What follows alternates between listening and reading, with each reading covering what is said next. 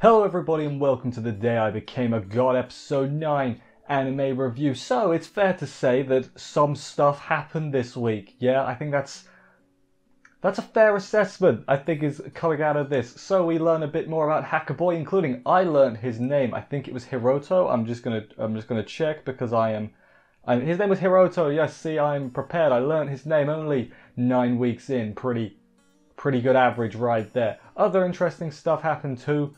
Which we will get to. I don't want to go through it all. Some weird mind trippy stuff happened too. Don't know what the hell that bit in the ocean was.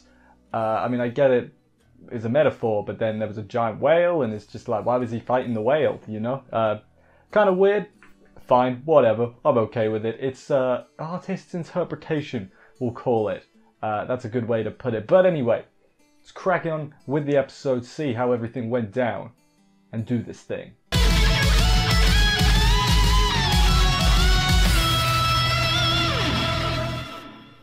We open up with the gang still, working on the movie as they do. Hacker Boy, Hiroto, as I said, his name. He has found them. He's on the bridge with his bodyguard dude, and they're watching. Turns out Dr. Kurogi's research, they reckon, was to save her because they looked into her. She found out about her disease. I forget exactly what it was because I am bad at remembering things, it turns out. But he thinks Yota's actions are the odd ones because, he won the Mahjong tournament. He saved the restaurant. He's like, that's kind of weird. Think maybe Hina has something to do with it. He goes home to do more analysis. His analysis reveals a load of charts that I don't quite understand. They were like linking up at some point, so I guess it was sort of implying that Hina, not is influencing Yota, or Yota's influencing Hina maybe. I don't really know. I didn't understand the charts because I am not a techno-battle man. Also, apparently, though, this technology, whatever it is, might collapse the world. And I'm like, okay, well, that's not good. Something about information supremacy, and it would turn you into an all-knowing god. Which, obviously, Hina calls herself a god. It's a funny callback, but in a more serious way. It's like, it's a callback, but it's also like, no, this is a serious deal. We probably need to do something about that. Then we see a bit of Hiroto's backstory. So when he was young, he was still very good at hacking. It's like, I guess, an innate talent he has. He was hacking into banks for his parents. I think what was going on is his parents needed to get money for someone, some like mob boss or something. So they were using Hiroto to hack into the banks, and then they'd send the money to the mob boss, and then it'd be like, yes, thank you, very good. When he realized, Hiroto, that, hey, we're doing bad things, he wanted to stop, but they beat him up because they're like, damn it, you belong to us, you do as we say, girl, because we're bad guys. Wakes up from his dream, he's like, crap, bad dream, don't want to have that. Reports his conclusion. Basically, there's a chip-sized quantum computer, I guess, in Hina's brain, I think is what it comes down to. He really wants to analyze it. CEO says, go find it, basically. At this point, they don't know it's inside her head, I guess. They think maybe she's just getting information from it somewhere. But yeah, he's annoyed because they're wasting his talent, because he's like, I want to analyze it because I'm really, really good at you stupid grown-ups who, I'm smarter than you, and you beat me up because I'm smarter than you because you can't beat me, mentally. And it's like, okay, he's been through some stuff. I think it's fair to say the CEO lady is all like, hey, we want to save you, we want you to be on the path of good. I don't know if I believe you, CEO lady, considering what happens a bit later. I don't think you care about the path of good at all. But, I think Hiroto is going to be on the path of good, if you get what I'm saying. I'll explain it all in greater detail a bit later on. The bodyguard dude tells Hiroto, hey, it's just how the CEO shows affection. Tough love, kind of, maybe, who knows.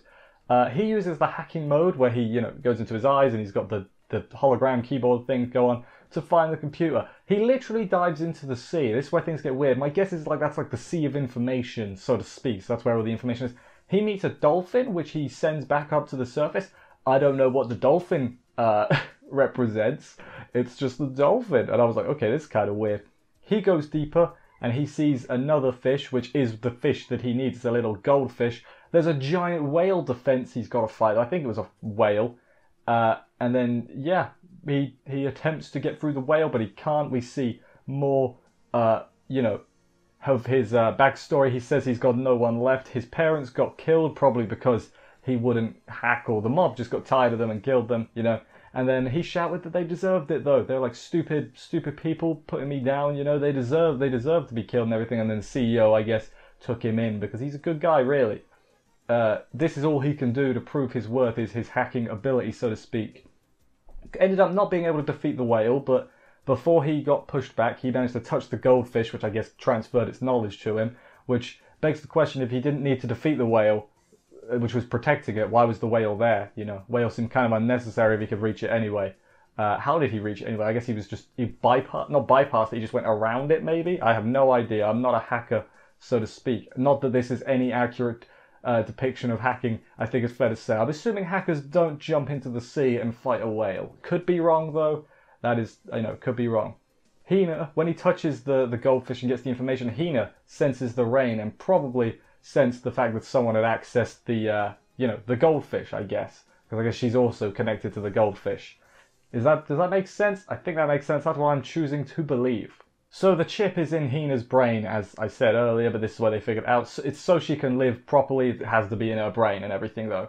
Hiroto is not pleased with the plan that's going to go ahead. They want to remove the chip from Hina's brain, therefore basically killing her, basically. And Hiroto's like, hey, let's not do that. Are you serious? That's not a good thing to do and everything. They throw him out of the room because he got all hot-headed, because I guess his thinking is, like, he was born with his super hacking ability, she was born with her disease. They're both things that they couldn't do anything about, but they got to do what they can with it. So I guess he sort of feels some sort of kinship with her, is my guess, and that's why he doesn't want her to, be killed, essentially, and everything. And he's like, okay, it's my fault. I got the info. So what I've got to do is I got to warn her what's coming, basically. And that he does. He, I guess, connects to her again through the goldfish, I guess.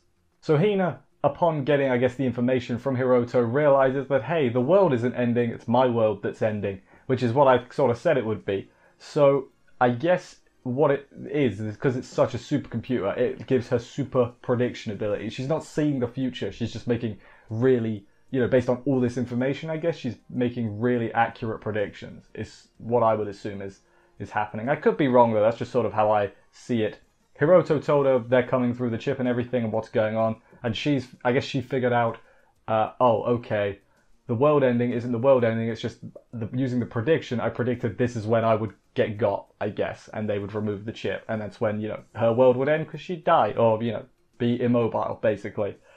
She says farewell to all the people, and Yota's like, stop that, and as that's going on, we have all these governments approving removing the chip from her because the world isn't ready for that. And it's like, just don't tell anyone. Just don't let anyone know, It was fine before black suits show up to take Hina, and they're like, we're gonna take you now. And all the gang are basically all like, Yota, grab Hina and leg it, because we will hold them off. And it's pretty funny, they've got all their props, like, for the movie, and they're using them as actual weapons. I'm like, there's no way those dudes in black suits don't have guns, right? Like, realistically, they would probably all be shot for, obstructing authority. But hey, we can't have that. That would bring a real downer on the on the show. The two of them, Yota and Hina, run through the rain. Easy for me to say. And she doesn't quite get why he's trying to save her and everything. Doesn't get why he wants to protect her. And then he basically tells her, he's like, you made my summer fun, and I want you to be with me forever. And then he does it. He does the oh, I love you, Hina.